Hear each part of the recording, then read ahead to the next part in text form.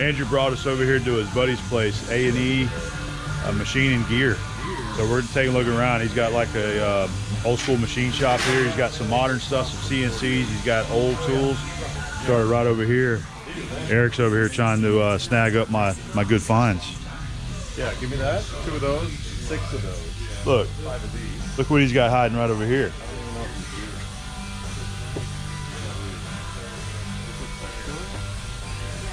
You guys know what that is, right? Shouldn't even have to tell you by now. Beautiful machine. It's the standard model. It is a universal table, 20-inch Cincinnati shaper. Very cool.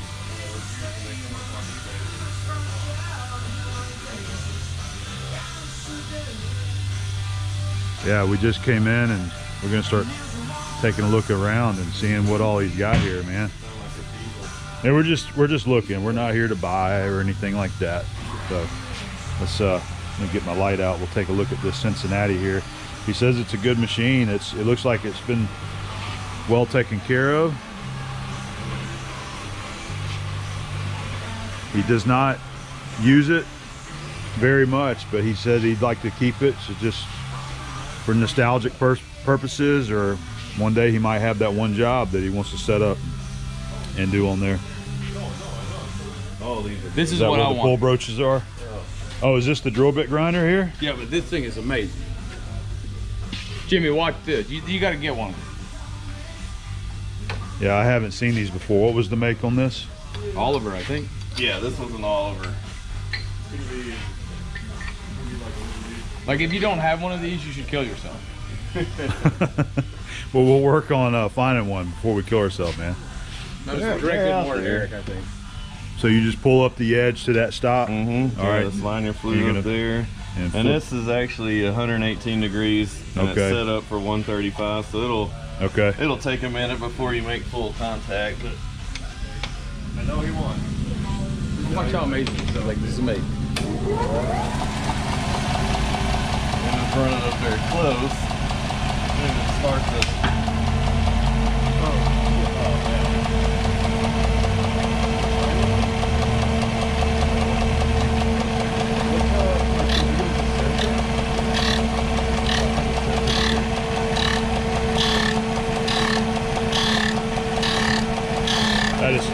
I love how it does both flutes at the same operation, so you don't have to pull it out and flip it over to the other side. So you're hand feeding it in? Yeah. So do you set a stop once you get it? Oh, well, I'm used to just doing one set at a time, so you don't have to set a stop. No, it's just until you know you're making full contact, and you just look at the tip of the flute of that drill, and once you're past the dull part, stop and this drill's busted, so that's why we never sharpen it. But this is just for an example. Right. Like I said, it'll take a minute because the drill was 118 degrees. Yeah, that's cool. Are you changing the degree on it? Yeah, you can right here. You can swivel this. He was set up for 135 degree, like a split point. Yeah. Will it do a split point also? No. Okay, so it's just for like a jobber. Yeah. That's all I need, good old jobber, man. Make me a hole. It'll put a hole in there as good as any. Like you gotta go, Jimmy. Are we putting you behind, Jimmy? No, he can leave at any time.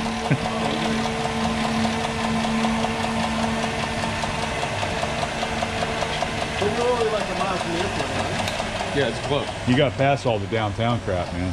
Yeah, it's not far now. Oh, okay. Yeah. Right. This is amazing. Yeah, let's see this thing. Be warm. Oh yeah, I like it. Look at that. All right, so how much is it?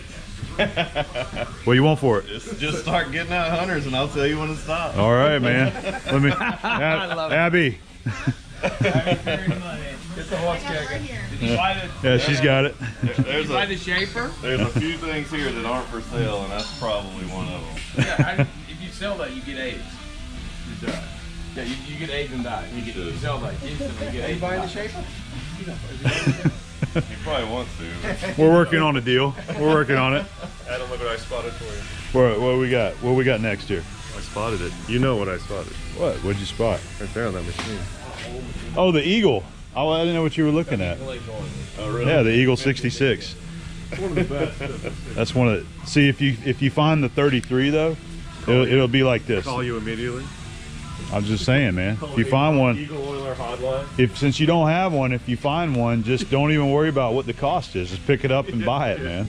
You've reached out. I'm that Eagle Oiler. Wow, look at the gear hobbing over here. Barber Coleman machines. This is cool, man. You got the twins. These are exact same machines here. Very cool. Number 12, Type A. Awesome. I touched it. You're leaving, huh? Yeah. You're headed back to the frozen Fantastic meeting, northern dude. tundra, huh? Yeah, it's literally Jimmy? snow covered. It's a disaster. See you, brother. Good to see you, man. Later, yeah, we're in the same. We're in the same. You have a safe Check you flight. out on YouTube. All right, cool. Thank you. We enjoyed our time with you guys. We'll see you next year at your place at the Maker Shop. Yeah, absolutely. All right. Come up. Oh yeah. Here's this pull brooch. These machines, All of the tooling for it. Some of the cutters. You can do keyways. You can do squares, hex, any shape you want. Just mount your workpiece here on this end. Hook your cutter to it, and the hydraulic ram pulls the cutter back through your workpiece and cuts the internal shape. Such as, say you wanted to do this right here. That's that spline. That's an easy way to do it on a pull broach machine right there. See what else you got. These are Shapers and hobbers. yeah, these are some smaller gear hobs here, right? Some more Barber Colemans. This is neat. They are experienced. What are these? Is this a this is another hob right here, right? Another fellow. That's a shaper. Yeah, this is the shaper style. So it just you know, it's got a reciprocating. It will do internal and external Cool. splines. That's what the other guy right here is too. Yep. The fellows. War finish. Yep. Oh yeah. Okay. So Eric was just talking to us the other day about that. Like part of the war finish was it gets like one coat of primer, Okay. and like 2 coats of paint, and that's it, and ship Get it out of there. door, Yeah. Yeah. The finish on it was less than Okay. than the pre-war machines. All right. Trying to get them turned around in a That's quicker a manner. 47 model. Cool.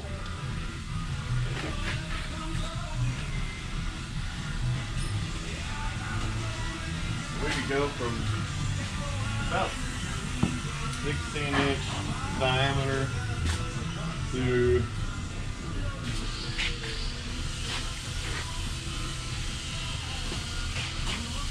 Oh wow! Look at that! Are you serious? That you can Look at that little guy right there. that's a little shaper right That there. one did it there. Yeah. Dang! Hey, you need one of these. What is that? The Brown and Sharp gear checker. Oh yeah! I got one. Yeah. See the little gear? Wow.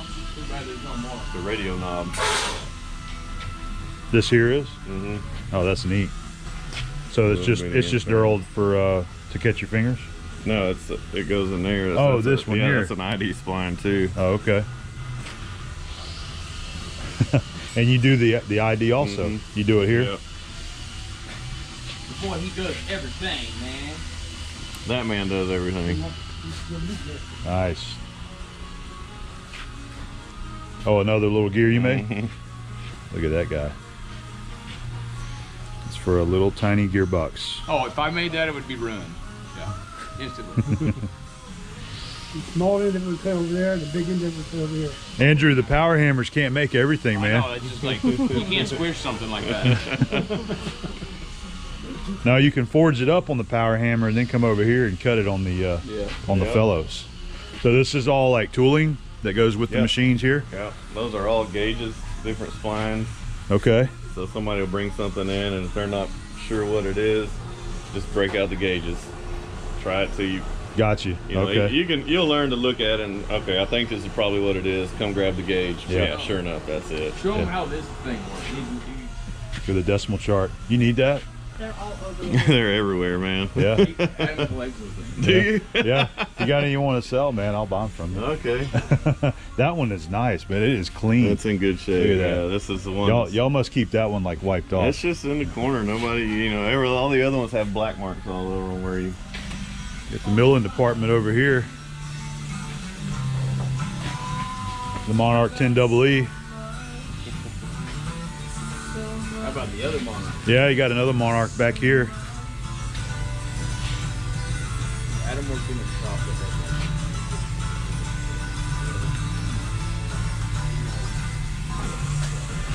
that. Beautiful. Love the sheen of a well-used Monarch lathe.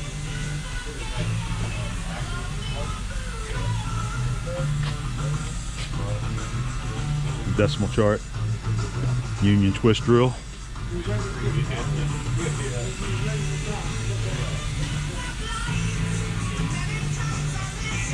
You see how I love, they're like me. They got charts everywhere.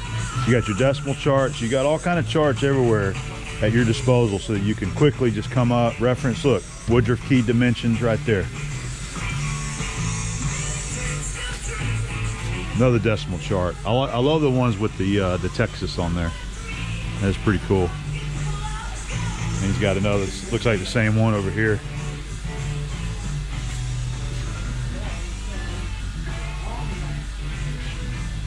So cool. I don't know if we got to see the Cincinnati mill here.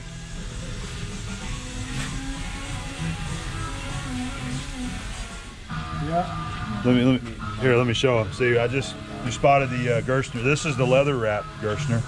And see, I was just showing them. You pull this out here and pull the lid. And you can see up inside there. See, built by H. Gerstner and Sons, Dayton, Ohio. That's how you know you got a genuine. Look at the finish on it.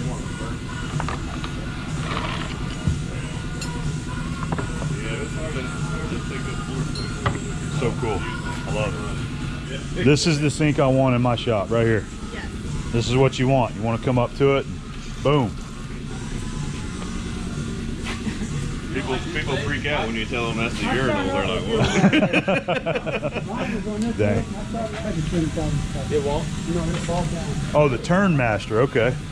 Right. One thing we like about it is the size of the hole. Yeah, about 3 inch holes. There was a Mazak lathe in that shop. Mazak 18. Really? Nice lathe, but it needs a little work. Dirty, really dirty. Yeah. But it's huge.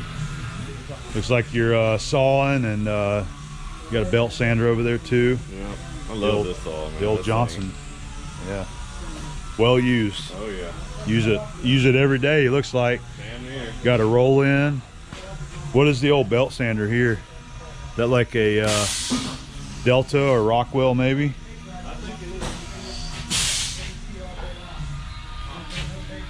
There's a tag on the back. I think it's Yeah, it is Rockwell. That's what I figured. Yeah. Yeah.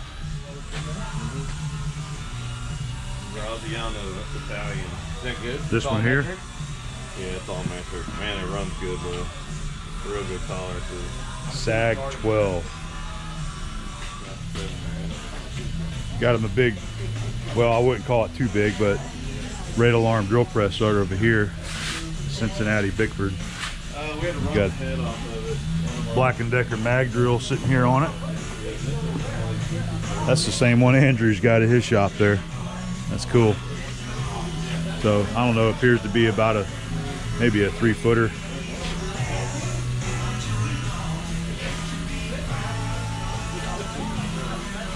You'll see all the flaking on there. There's a Logan. Up here. This is where they get their heat set right here, Yeah. and then they do their welding. Good night. Yeah, that's what it It was. looks like it has AIDS. It's got warts all over it. Or man. warts, yeah. I'm gonna burn them off. I guarantee that's what they were doing. They were striking their arc to get their heat set on the machine. That's an and old then one too. it's back here at his welding department. Look at the old fridges. Is this where you keep the rods? Yep. That one's empty. He's got another one there. But check out the old Miller. So this is a SR 200. Well, I'm using this one. That was a wire welder. We do that. And you got the remote plug right there, but he's only got it set up for stick welding though.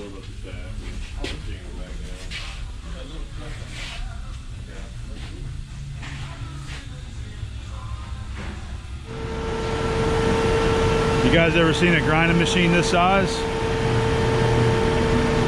So it's a 300-inch chuck.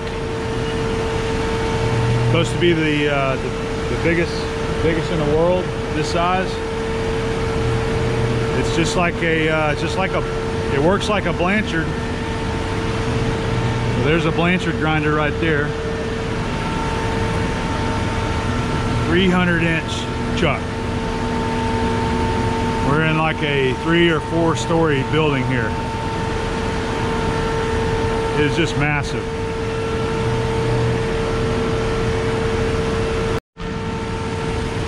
goes down that way and it goes down again. This is all part of the grinder. Holy There's like cow. 2 swimming pools over there for the cooler. Oh really? Yeah, like the size of a swimming pool. Look, there's the back of it.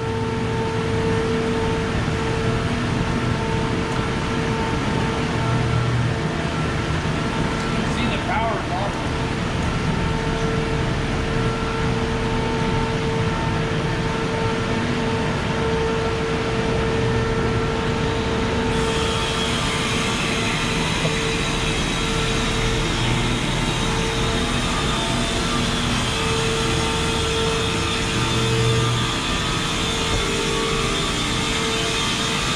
That's the coolant tank. That one and that one. Wow.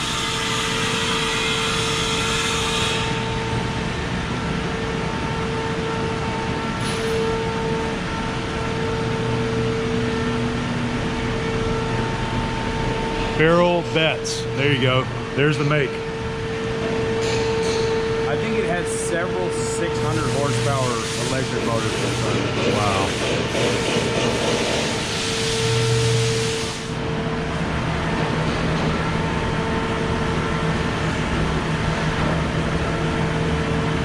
Grinders everywhere. All the employees here are cross-trained on every machine. Oh yeah? So Cool. they're not just tied to one machine. Yeah. It goes this way. There's a big surface grinder back here. Two of them. There's one more over here. This is the guy that runs the big machine, the big grinder. Okay. So you know him? Yeah.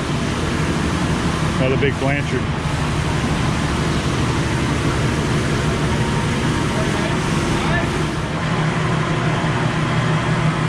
You want to see that?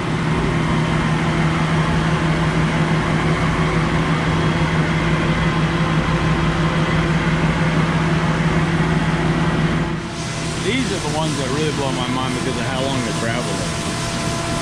This is the kind of stuff that you can put a machine tool like a lathe bed in and do stuff like that. And it's Or any just kind perfect. of. Oh yeah.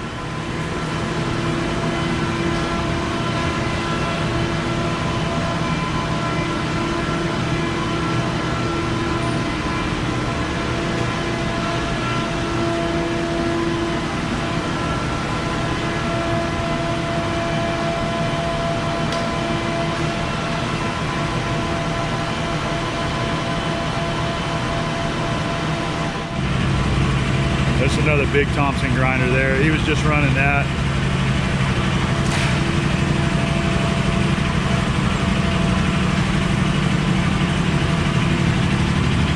Yeah. That's a nice one there. How about all the magnets hanging off these frames? Oh, I love it. Picking up all the plates.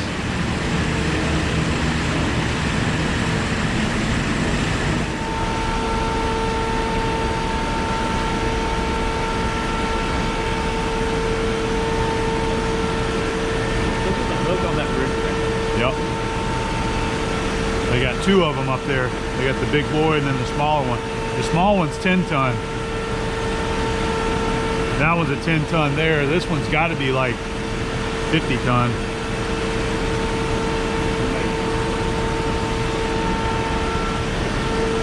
This is what I want, right? Everybody knows this is what I'm shooting for. The machine or the building? I want the building with the bridge crane. Oh, yeah. Is what I want. That way you can back anything in here. It don't matter if it's a machine or a tool or anything. You can just pick it up. If you need to pick a trailer up. Literally, you can back in. Yeah. I want to show you guys this really nice handmade wooden case that was built for me by Tab Adams. Crosscut Vintage Designs over on Instagram is how you can find him. He is a woodworker and does a lot of one-off and custom woodworking creations over there. A lot of furniture type creations. And recently on Instagram, I was showing where my friend Lance and I was doing some grinding on a set of my parallels. And Tab reached out to me and said that he wanted to build a wooden case for those parallels. So this is the case that he made for those. I give him some dimensions, and he had some cornerstone oak that he wanted to use to build this case, and this is what he come up with right here. It's a beautiful case, and I got the parallels in there. And the way he designed this case here is that he gave me some extra room so that I could just, once they're in there, I could put my finger in there and just kind of lift them out like that. All right. These are what I call the Jones parallels, the W. Jones. These were made by Mr. Jones.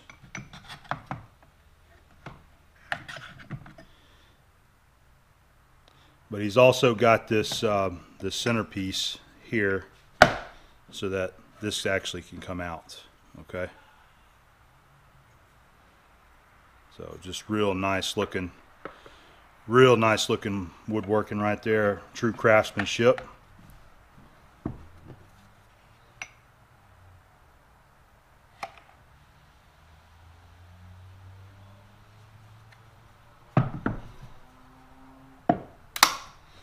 I love the hinges on this. They're very heavy duty hinges. I know they weren't cheap either. These aren't just some little old cheapo hinges. They're designed also so that whenever you flip the lid back, it actually stops. It doesn't go back. That was one of the issues I had with the Blake coax cases. Whenever you open it up, it goes on back, and then it causes the case to tilt back like that. So I like that the hinges actually stop the lid from going back further. So that's just a nice little feature in this. So super nice case. Thank you very much, Tab. I know that he really enjoys watching the videos every week, and please give him a follow over there on Instagram. And if you're looking for someone to do some high quality woodworking cabinet or furniture type work, please reach out to him. He does beautiful work over there in his shop on his farm. And thank you very much, Tab. I love the case, and I'm going to cherish this. It's a nice piece to have. Another really cool handmade gift here, and these come from Ted Mattingsley. He's from Shelbyville, Michigan, and this is some maple syrup that he makes himself. And recently, well, probably within the past month or so, Ted had reached out to me through email, and he was helping a friend with an estate sale up there, and I believe it was a friend's father who had passed away that had a machine shop, and they were trying to clean out the estate. There was a lot of old tooling there that they were trying to figure out what to do with. Just how everybody has a lot of stuff that they accumulate, cutters and drills and machine tool accessories. And he had emailed me and just kind of was asking for some advice on what to do with some of that stuff, maybe how much to sell it for and that kind of thing. And luckily somebody else had been emailing me looking for some drill bits, and I had put the two in touch, and I think they had contacted each other, and he was able to sell some of those drill bits. But anyway, Ted had wanted to send me a gift for helping him out for helping him with that estate sale there. So he sent me these. This is some maple syrup that he makes, and he says that he ages this for a year in whiskey barrels. And usually whenever he sells this, he sells out very fast, and he wanted to send me a couple bottles of it. And he says that it's excellent on vanilla ice cream. So I'm definitely going to have to try that. But thank you very much, Ted, for the homemade maple syrup right here. I'm looking forward to trying it. And I'm glad I could help out with your friend's estate sale there. And I'm looking forward to trying the maple syrup. Thank you very much. You know, the handmade gifts that people give you are always just extra special. And those are the ones that I especially love to try to share on my channel here and give thanks to those who send those in. So I have something that's actually extra special that I wanted to share and give thanks to that was made. And I have a painting that was made, and it's a painting of myself right here that was made by Chris Rude. He's from Anaheim, California. This is a picture that Abby took of me whenever we were at Tent Rocks National Monument over in New Mexico earlier in the year during our honeymoon. And Chris had emailed me some time back and showed me an earlier picture of the painting and said that he was working on that and asked if I would like the painting. And I said, absolutely, I would love the painting. I thought that was really cool that he decided to make a painting. It was one of the pictures that I had shared on the channel there on, I believe it was on Instagram, where I had shared the pictures, and I also shared them over on the A-Bomb Adventures channel there as well. But anyway, Chris, I really love the painting, and Abby loves the painting too as well. So we both want to extend our appreciation to it. It looks beautiful. And it's definitely something that I've never had the skill to be able to do artwork like this. I've tried, and I just can't seem to do it. I seem to do better with circular motions on a lathe or straight lines on a milling machine, and not brushing paint with a paintbrush. But it really is a neat not photograph, but a painting. And thank you very much. It really is cool. And Abby is going to hang it up in the house, and so that we can enjoy it. So thank you very much, Chris.